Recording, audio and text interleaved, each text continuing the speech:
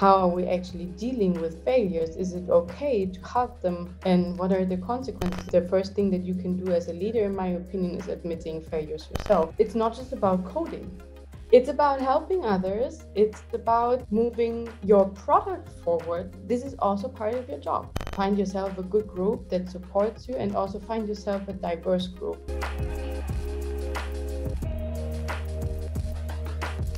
Hi, I'm Maria, and welcome to Agile Leadership Podcast, where I deconstruct the role of engineering managers. Try to make sense of the role confusion and understand the challenges with the transition from a developer to a leader, or, like in today's case, from a Scrum Master to a leader. You can find this interview on YouTube and as a podcast. See the links in the description. And today I have with me my dear friend and soon-to-be mom, Jana Reichel. Congrats, Jana. I am so happy to have the both of you here.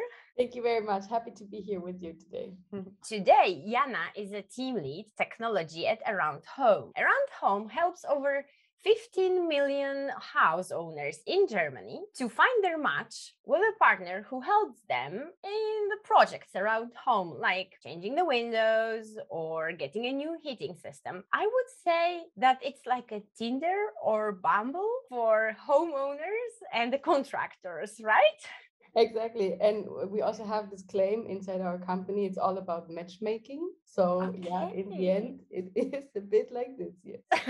That sounds interesting. But it's only in Germany right now, right? Yeah. Okay, so I cannot find a match. It's exactly craftsmen to match with, right?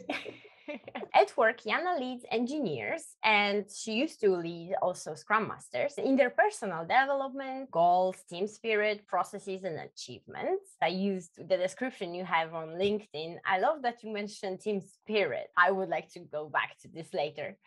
We can. Jana and I go way back together. Again, back to Free Now. I already interviewed a lot of people from Free Now, where we both work as Scrum Masters. I think we had like the best Scrum Master team in Free Now, don't you think? Yes, for sure. It was a very inspiring group, and I'm super happy to still be friends with most of you, actually. Yeah, right. Always have this as a great connection and also inspiring group to share some thoughts with and get some inspiration from. Yeah, that's great. So we have so much to talk here, Jana. The first thing that comes to my mind is about the difference, because when we were working in Free Now, you were working as a Scrum Master in a team, and now you are a team lead in a team. Could you tell me what are like the biggest differences that you see in those two roles? Because I understand that there might be some things that are very similar, right? Yeah. So it's actually very interesting. I was having the check-in with our new Agile coach beginning of this week, and I was telling her about my struggles and also the changes, because as I used to work as a Scrum Master, I know lots of things that a team can do, right?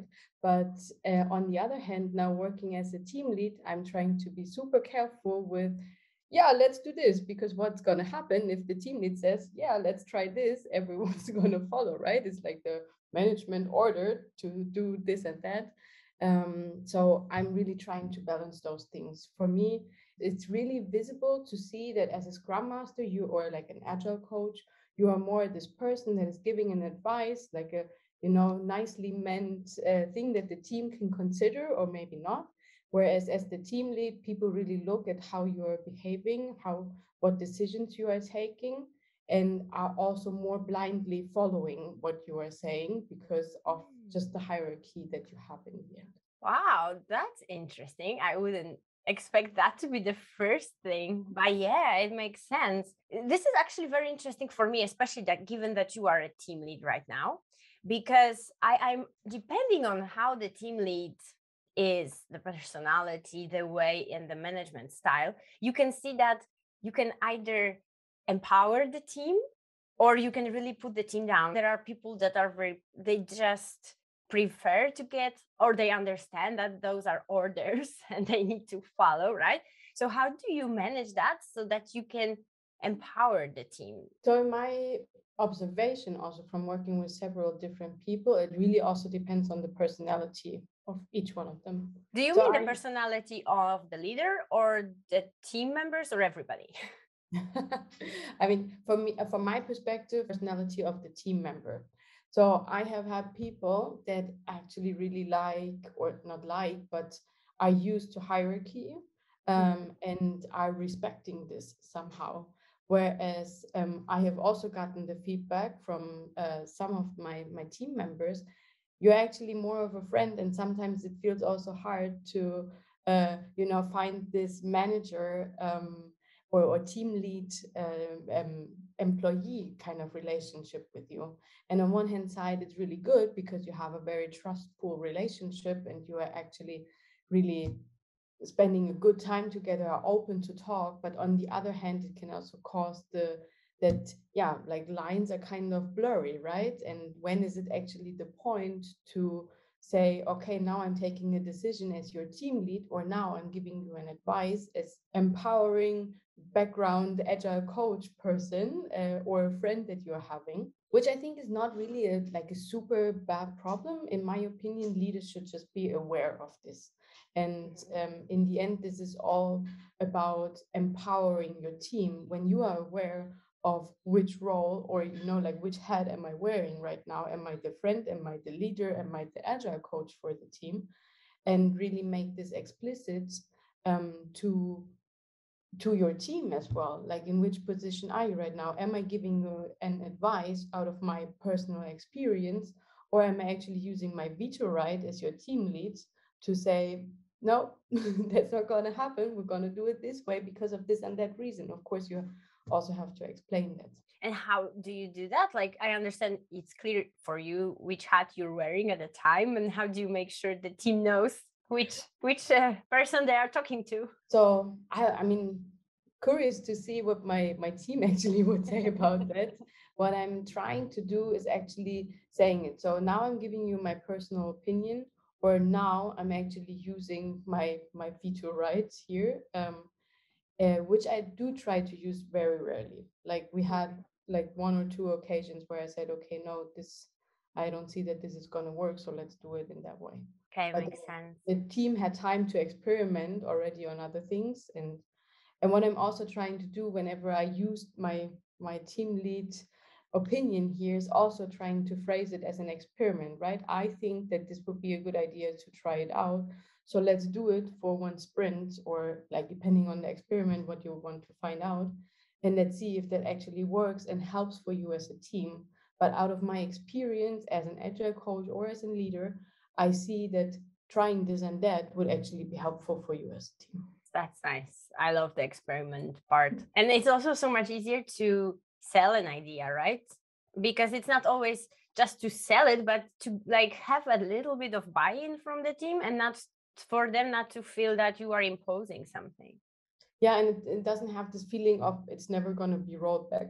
If I don't like it, right, then I can still say I have like my good reasons that I found out. And also for me, I mean, what I have learned over my years of working with different teams, one thing works for one team and it might not necessarily work for the other one, right? So just because I think it's a good idea to do it, I also know not everything in this world, right? So Yeah, and I think that's really great that you are open to admit that you don't know everything, because I think there's a lot of managers or leaders that when they are promoted, they become a leader, they feel that they have to know everything, and that they cannot ever show that they don't know something, because then their reputation is undermined, and they would feel that, oh my God, I'm not a leader then. So then they just push through acting like they know everything. So I would like to also ask about, because it's quite recent, how long have you been a leader now in around home? almost 2 years. Almost 3 years. Oh wow, that time Time flies. It's flies. not so recent, but still, I would like to ask. Maybe you remember. Did you feel like you are entering into a role, because you used to be a scrum master like I did, like an agile coach, like a buddy for the team, and suddenly you know that you enter into a role and you think, how do I do this role? Do you feel like you entered into a role, or do you feel like I just wanted to be myself?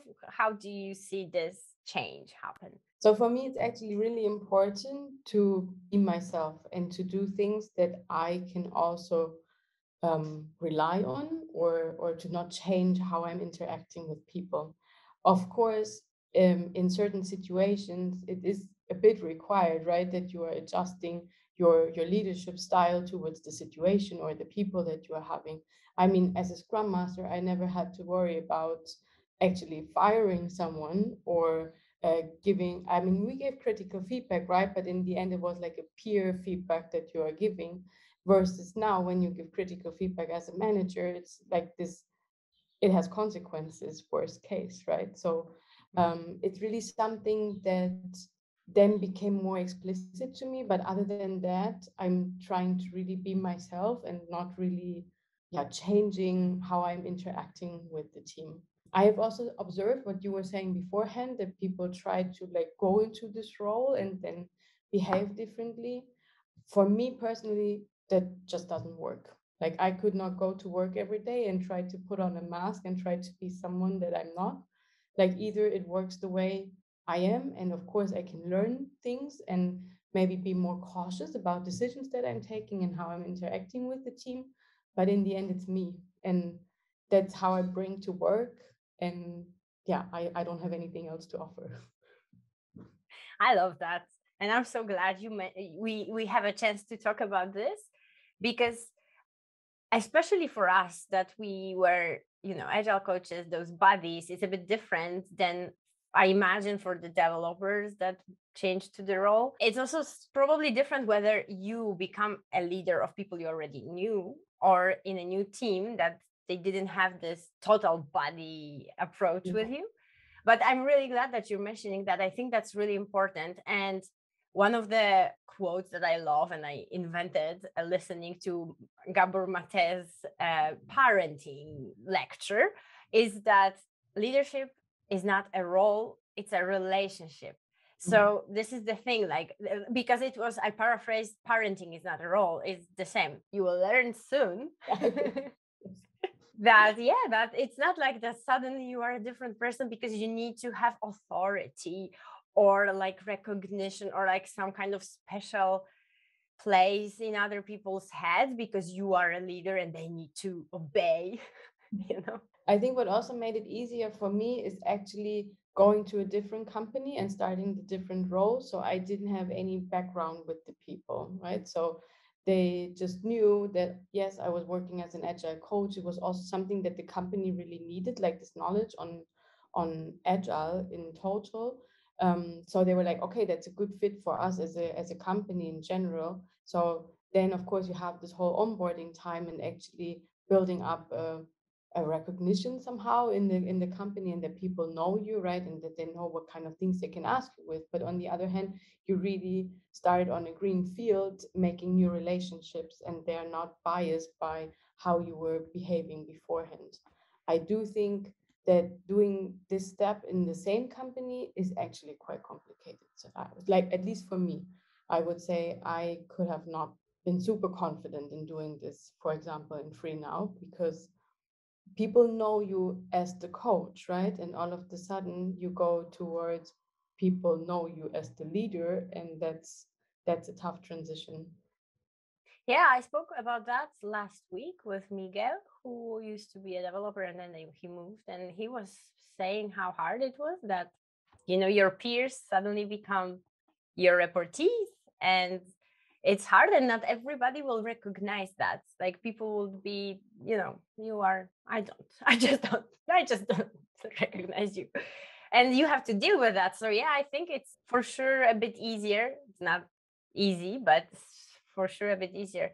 But that's a good segue for me to ask about, because you were original guest here, because not only to mention that you're a woman, which I decided not to go into that too deeply, because yeah, because I think we should just treat everybody in the same way. But I would love to go into the fact that you transitioned from a Scrum Master role. And I would like to understand, because in the end, I could call you an engineering manager, right? There's no universal definition for any of those role confusion, which I say, like, team lead, tech lead, engineering manager. So depends on the company that you work for and what they define. So I would like to understand, how is the team set up? Is there like a tech lead, somebody who's like responsible for the technology? Like, is there an architect, somebody who, how do you manage the team, and what are actually your responsibilities as a team lead? Yeah. So maybe I start actually with giving a bit of background on how did we decide for the role itself, what is maybe also the history of this role, and how is the general team set up. Great. So actually, when I started, my role was called people lead, to really make it very clear that this is a lot about people and not about technology in the end. So what I really liked about it is that you have this dedicated people focus. And with the background that I have and working in engineering teams, of course, I know things, right, but I'm not the person to actually go into technical solutions with the team, which in my opinion is a very good setup for a team lead to have, because you have this natural distance between, you know, the actual coding part and then the people part and the vision of the team that you do together with your product manager, and how do I support the company vision, the technology vision in the end. So this is what this role initially was all about. Okay, I have some questions there if I Yeah, can. go. First one, if you were a people lead, were you like in the people's department? No. Okay, so still It was, in technology, yeah, it but was on the people within side. tech. There were people leads for each team. That's So cool. in the end, it was kind of like a team lead already, but our former CTO decided to give it this people lead title to really put the focus on people and not so much on the team. Nice. And On then I the, have a second question before you move on. And because I imagine it's like you are this neutral person in the team. You don't, if you are not from technology, the tech part, you are not from the product. So then you can give like a better overview and not take sides, because I think, maybe I'm mistaken, but I think like if there's a very technical lead, they will have always the bias for technology, for driving the, you know, being like technology excellent or doing stuff like in that way. So there will be always this kind of friction, or maybe not, with the product or with somebody else in the company. And if I like that part that you are like in the middle, so you are neutral and you are on the team side in the end. exactly. And I also think that helps me. So I feel like I have had each role in the team already beforehand. So for a while, I worked as a product owner. So I know this side of the team. For a very little time, I also did some coding, right? So it's not that I have like zero background, but it's like very little, being honest here, like HTML websites, right? Back in the days in my student time as my side job, what I did. But I've worked in several setups of engineering teams. So I have always worked close with them. I understand them. And also as a team lead for them, it's my role to be on their side, right? I'm like, I see this also as, in certain situations, protecting them from the things that come from the outside.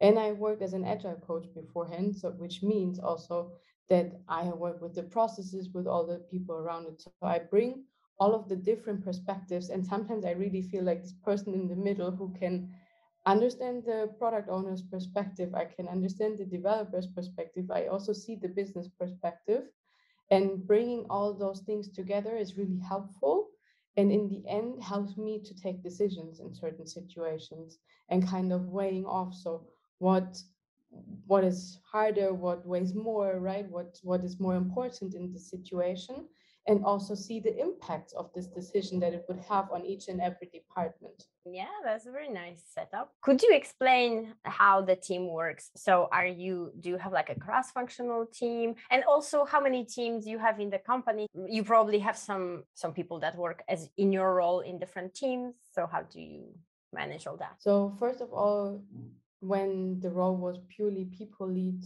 role, we also had tech leads. So the idea of this is to have then the counterpart on the technical side, someone that is actually still coding, is not busy with people administration stuff, not so much involved into hiring, not so much involved into organizational things, and is really like the tech buddy, so to say, for the rest of the team. On the other hand, we have also seen that having two leadership roles in within tech in the same team is really complicated, and it can also create bottlenecks. What we experienced in some cases is that people didn't know exactly, is that something that I go to my people lead, or is that something that I go to the tech lead for? Or product owners were like, so who do I ask or who do I involve when it actually comes to preparing things for the team? And then the answer was always a bit like, depends, right? So that makes it really hard for people to actually see who is responsible in the end. And this was the main reason also why we now decided to change to a bit of a different setup. So we're having the team leads now, and they are really responsible for the team success and the outcomes that the team in the end is producing, plus also the people side of it. But what we have decided as a setup for a team, so it will always be a cross-functional team, but making sure that you have different seniority levels. So this team would always need an experienced, at least one experienced engineer that can also be the counterpart to the team lead, or when the team lead can say, okay, I would rather delegate this topic now to someone in the team, but they have like a really reliable team that can actually also do the technical details on a question that a product owner might have. Yeah, I was gonna ask because even just having a PO, a team lead, and probably a scrum master, not sure if you have them, that's already like a lot of, let's say, leadership people in the team. Because even though we consider that the team is like one team as a whole, people always recognize the difference, you want it or not. So yeah, that might be a bit. And then you have like a team, a tech lead, so there will be like 4 people. But do you have scrum masters as well in the team? Yes, we do. So we are a bit in also changing this from Scrum Master towards an Agile coach role at the moment. And there was also a bit of change in the team itself, but the vision is that the Agile coach is also going to be part of the leadership team itself to really help steer the team in certain directions. And for me personally, it's still super helpful because I cannot do everything, right? It's super good to have experts in the team, even though, like, saying that sometimes I don't end up with an agile coach. It's like, oh, you can do this yourself. But yeah, in the end, that's the general setup, that you have like mainly the product manager and the team lead working together, and the agile coach then like a dedicated agile coach to support in terms of process, mindset, team spirit questions, right? Like those kind of things whenever they come in. I personally love it a lot to really have a facilitator always at hand when it comes to meetings that I really don't want to facilitate and I shouldn't facilitate. I like to really work closely together with them to give them a heads up. So this is kind of the situation that's happening in the team. Please come to our next retro and help facilitate it, like focused on those problems that we have already seen during the sprint. I think that's way more valuable to have someone do this instead of find someone in the team to facilitate a retrospective, especially when you want to fix a certain problem that you're having and everyone is already so much into the system and into the problem that then facilitating as well is usually not super helpful. And how do you participate then in those retrospectives as one of the participants? Yes, I am in every team's retrospective as a participant. I understand that, knowing you as well, you have like a very cool atmosphere and everybody feels okay. But would you see that might be an issue that you have a team lead in the retrospective? Like, could you see a setup in which that could be an issue, that the team would be like shut off? Yeah. So what we're trying to, so first of all, I asked them in the very beginning if they're okay with it, especially when I have a new team set up, like the way I'm working right now with my team. They just started last year in September. And in the beginning, I asked if they're actually fine with it. And I think for now works out. What I'm also trying to do is depending on also my schedule, I try to maybe not go every time, right? So that they can also see how things actually go without me.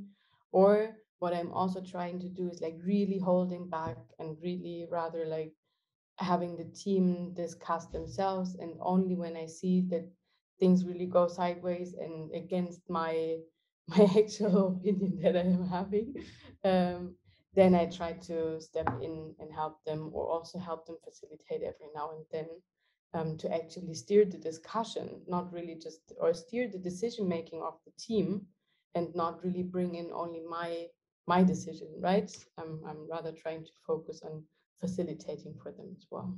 Okay. But I re- I do see situations where this cannot work, right? It really depends on the relationship that you have with your lead. It really depends on the openness that you have within the team, on the failure culture that you're having.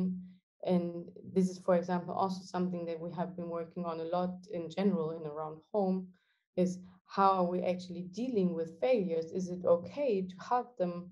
And what are the consequences? And of course, usually there are no consequences, because the things that happen, they're just there, they happen, and no one's gonna come and yell at you, or punish you for whatever you have done.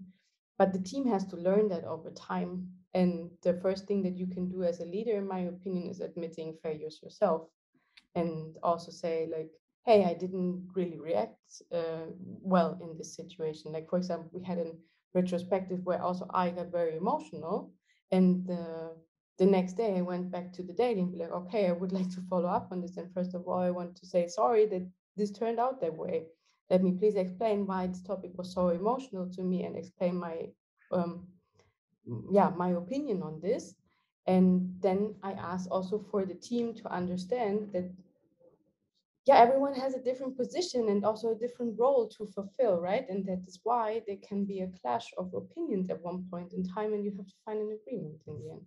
wow, that takes so much courage to do that. I love that. And I But it think, helps. It really helps for yeah. the trust in the team, right? I mean, yes, those are usually the moments where I'm a bit like, oh God, this is really tough.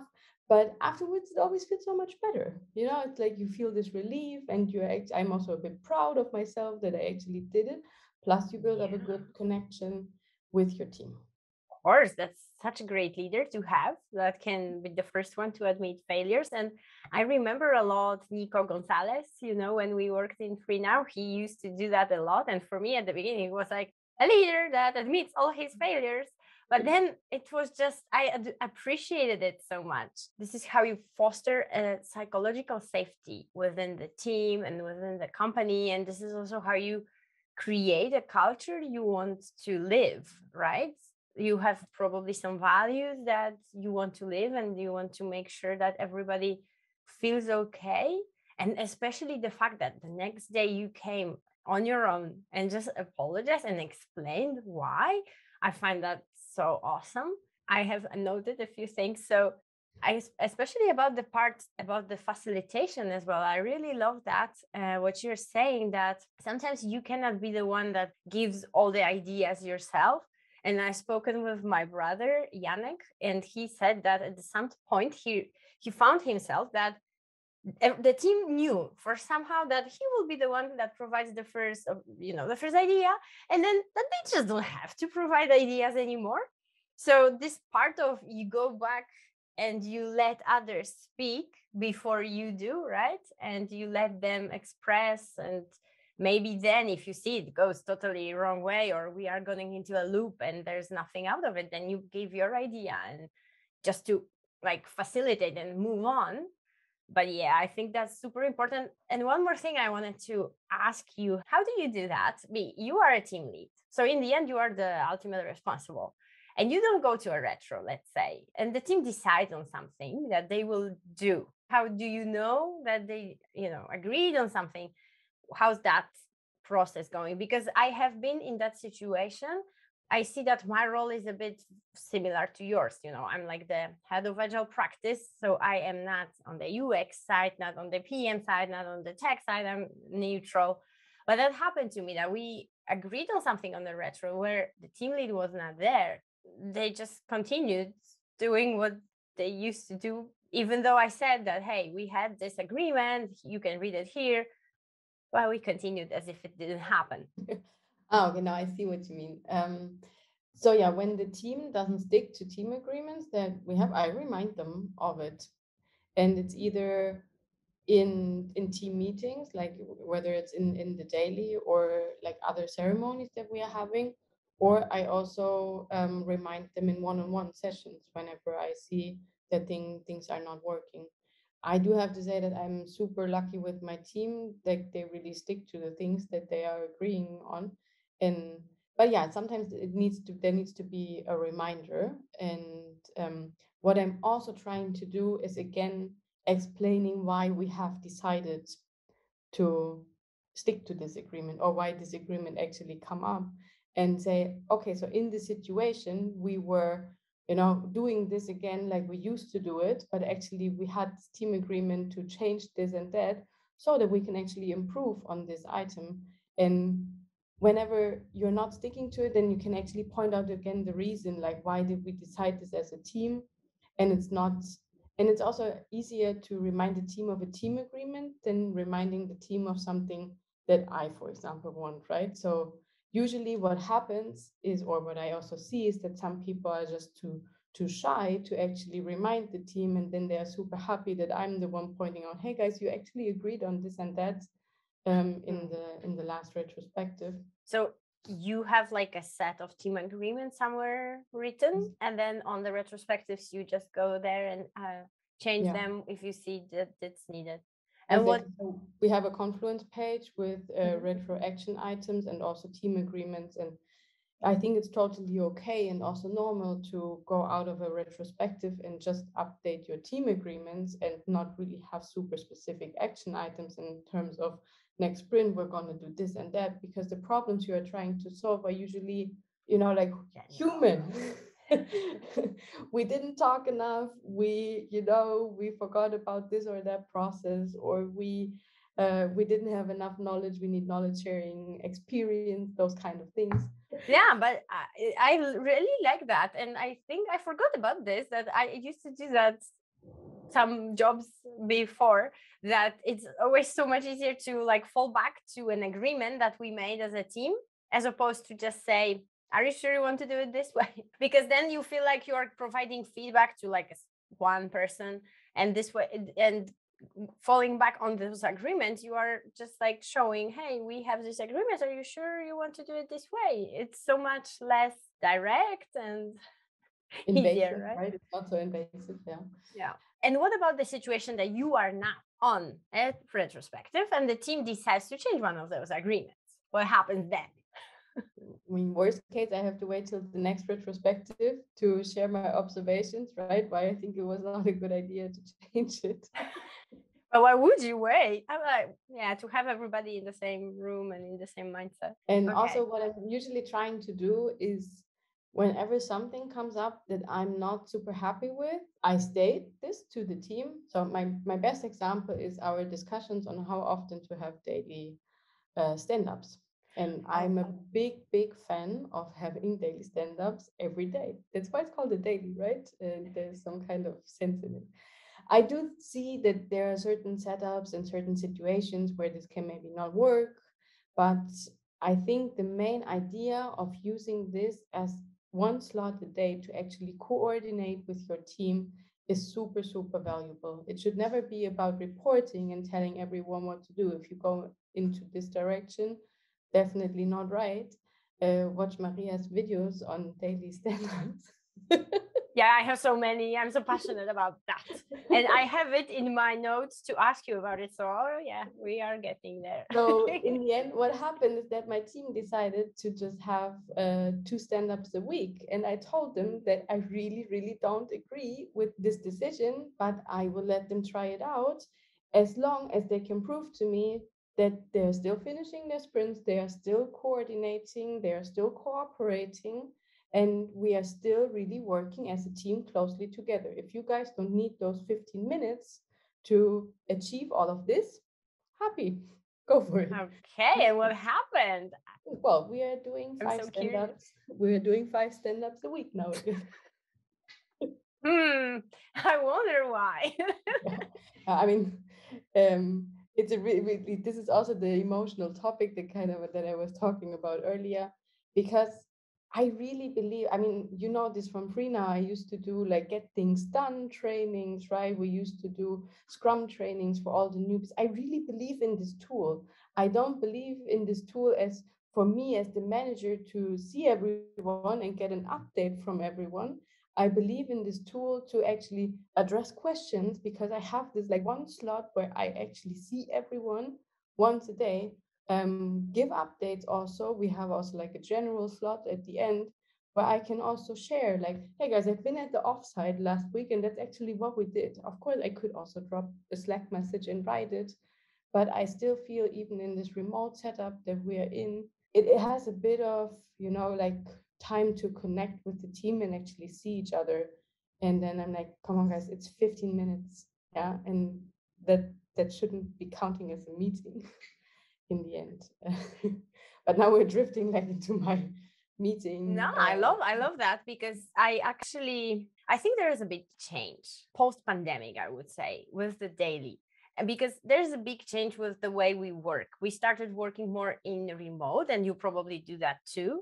It's so hard. Do you ever have like the whole team in one room?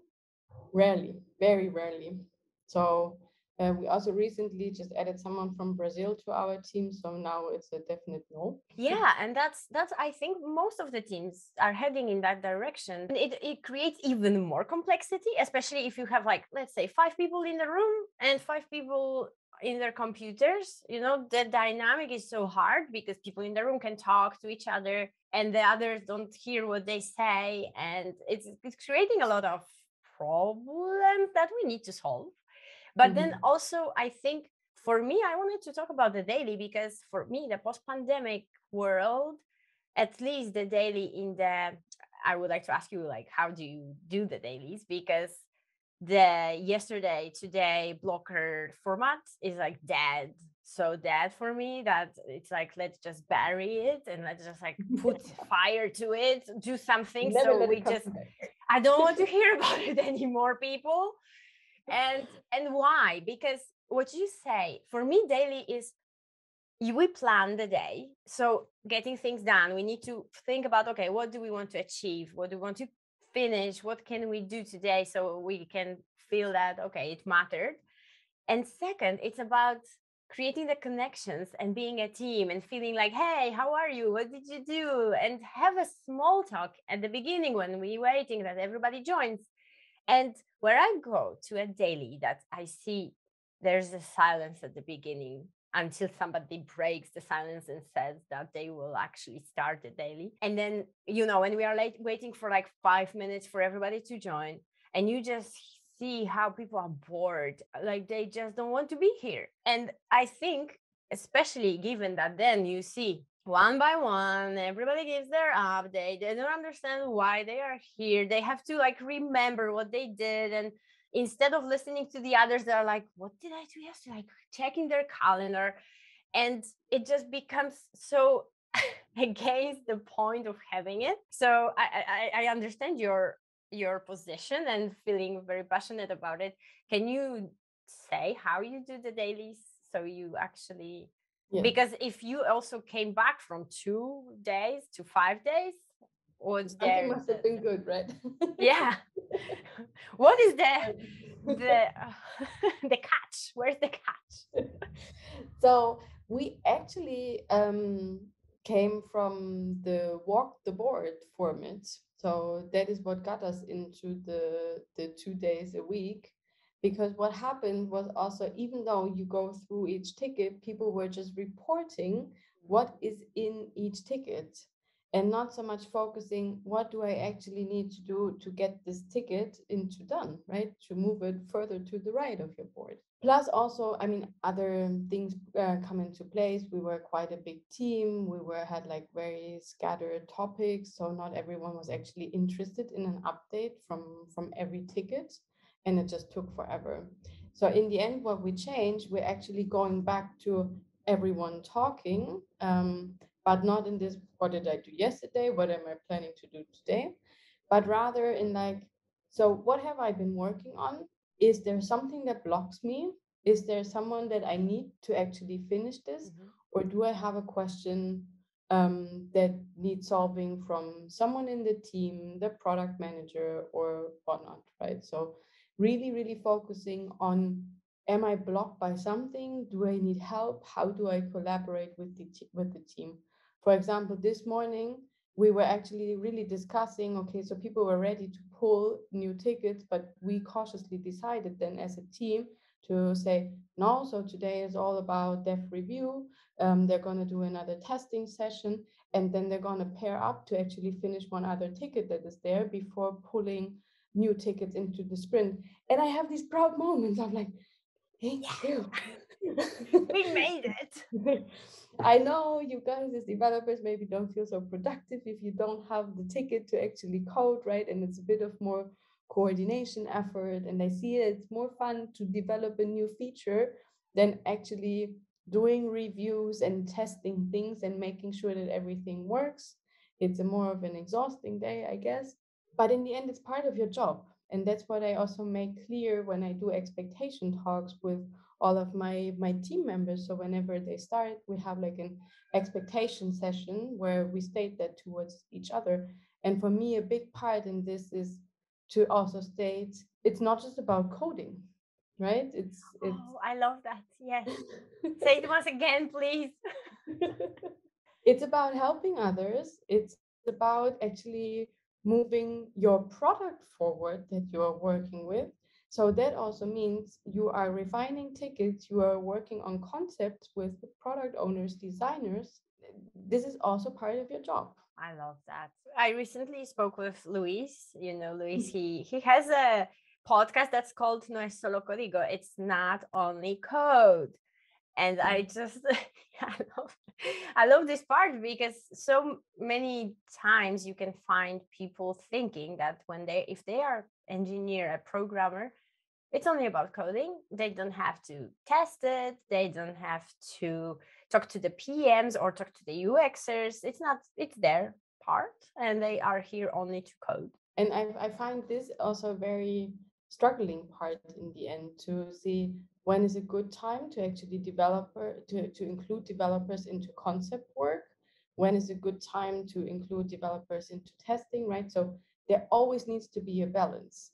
You also, like for me as a team lead now, it's super important to find this balance because you will also not make people happy when they spend all their week in meetings and concept workshops, because also that's not what they're passionate about. Let's be honest, right? They became engineers because they want to actually develop new features and write code, and that's what they're passionate about.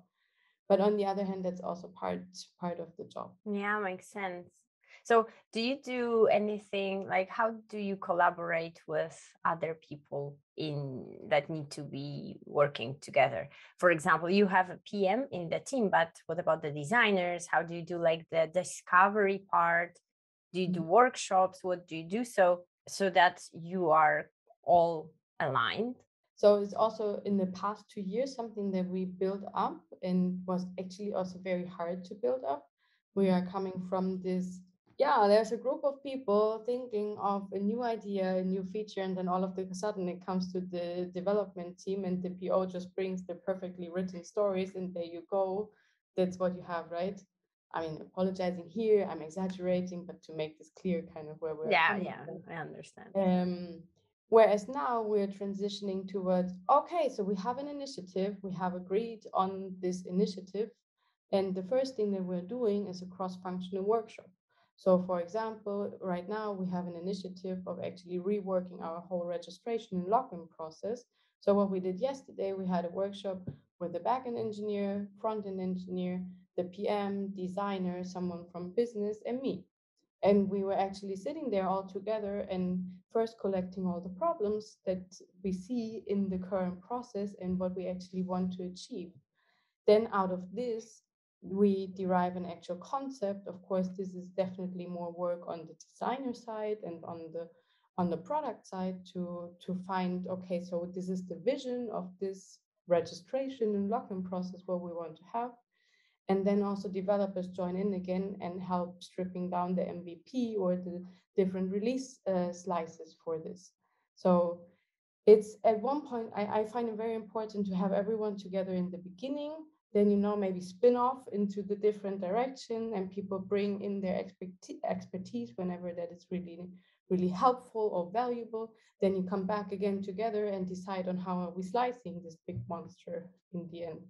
And then everyone is so much more involved than you just receive this thing from somewhere and you don't know why you are doing it, and you just gotta ask like how do you do that, or maybe you have a very technical PO and they already bring like even implementation steps and know which database to adjust and which service to adjust, and then you have it all there, you just need to code it.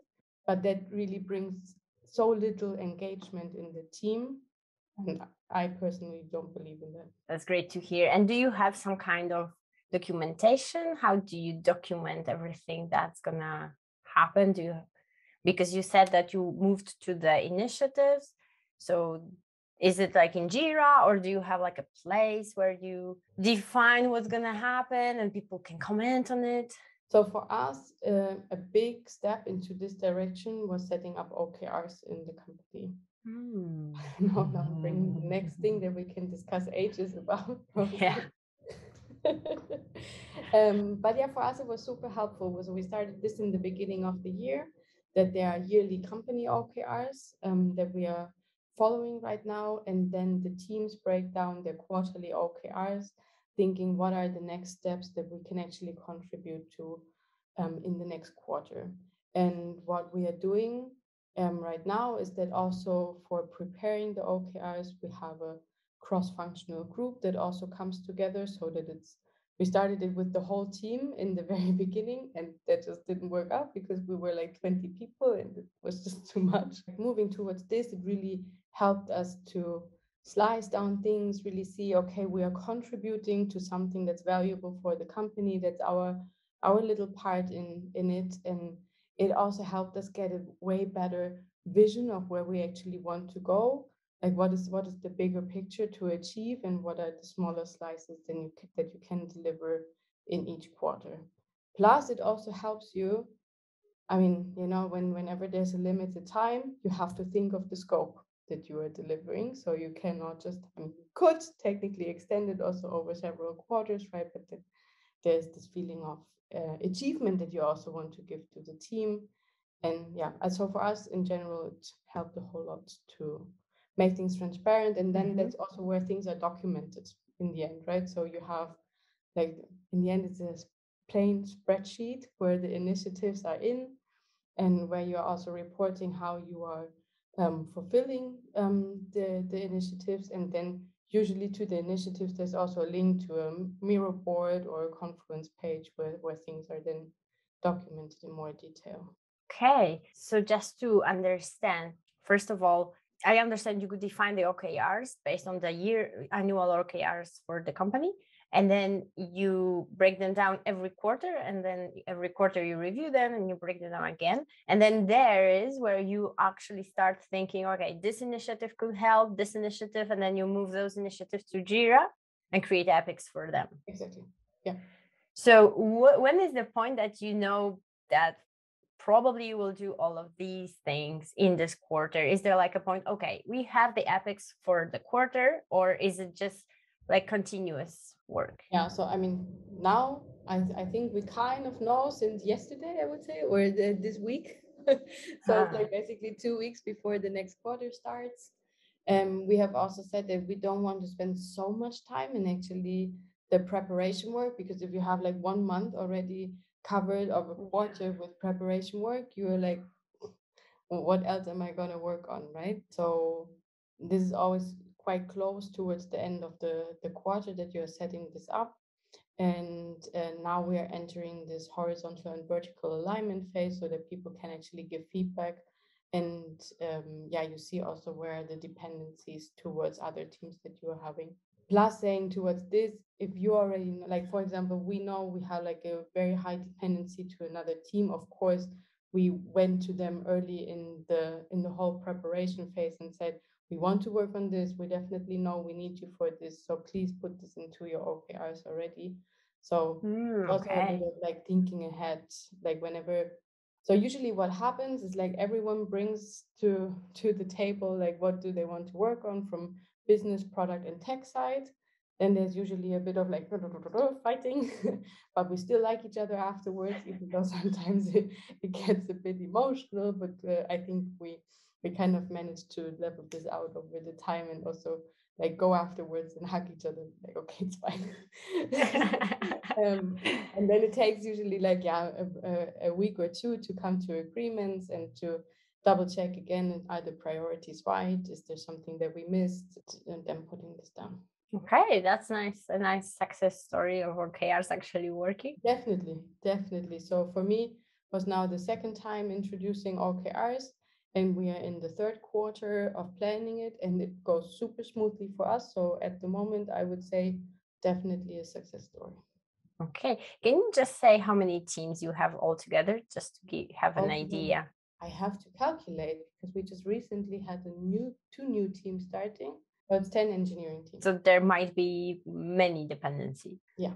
And usually when you have dependencies, you say that, but do you somehow present? There's like a meeting where everybody presents their OKRs. How do you like sync with all the other teams? Or you just go one by one to make sure the dependencies are covered?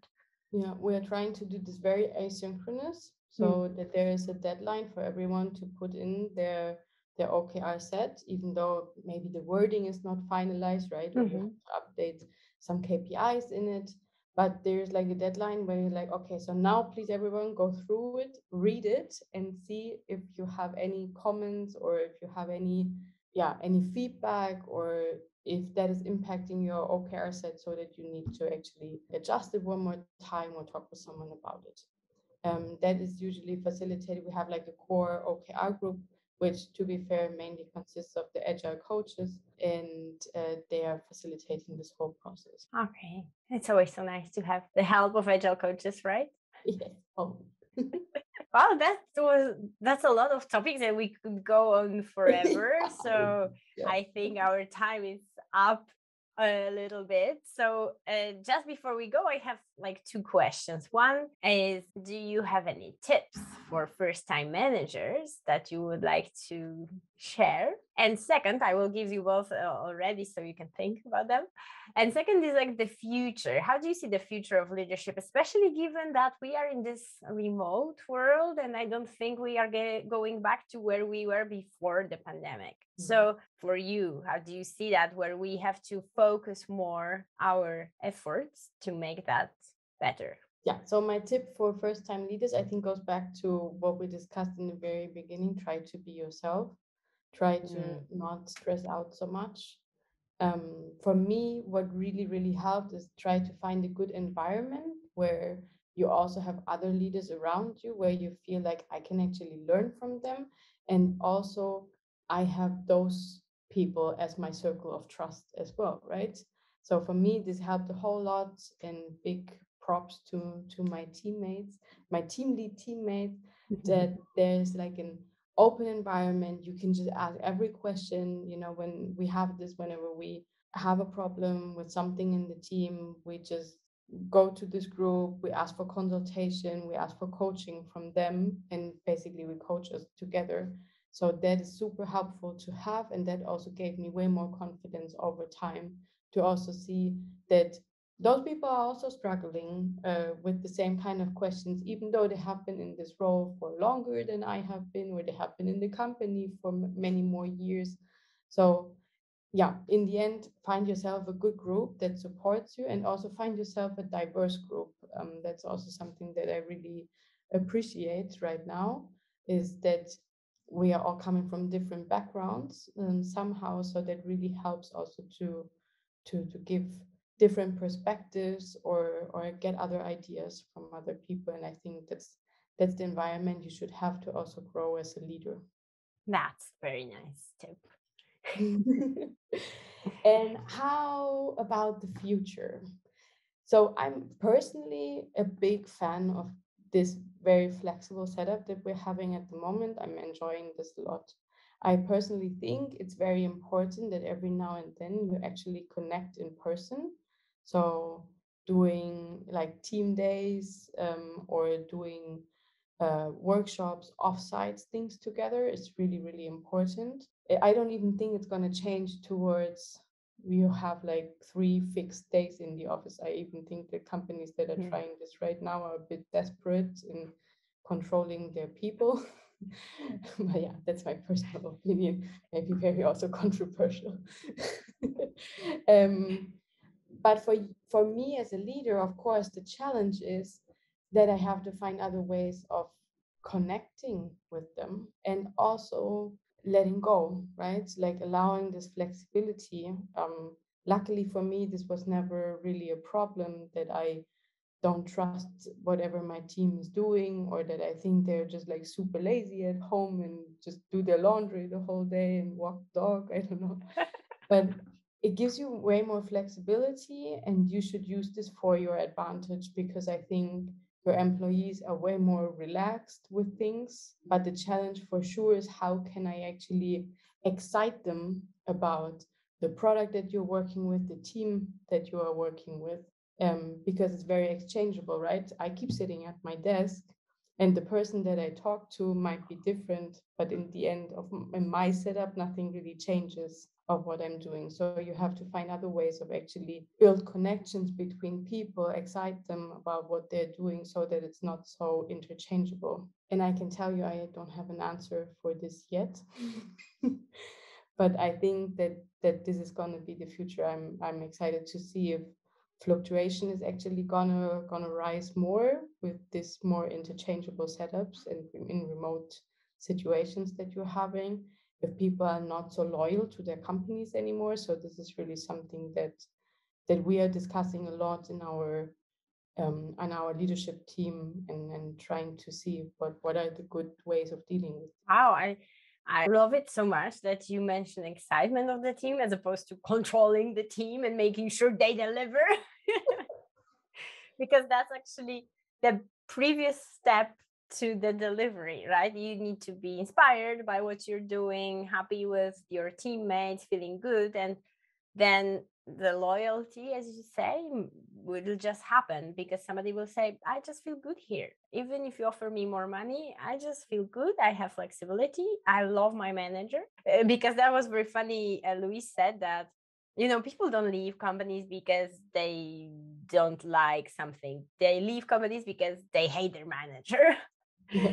So yeah, if you create this great ambience, it's hard to just have people see them go, because they feel like in the family, right? In a group of friends that they can support each other, help each other. Very nice way to finish the conversation. Really, thank you so much for taking the time. I'm so happy both of you could make it. And I learned a lot. I really feel like you are doing, like an extension of your Scrum Master work into the leadership.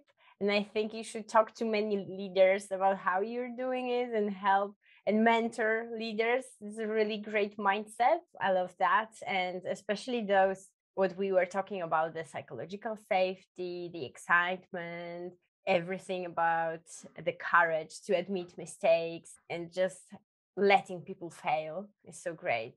Thank you very much. So good to hear that. And yeah, really looking forward to more discussions with you, but we take them offline, right? Yeah. Thanks so much. Bye bye. Okay, thank you. Bye bye.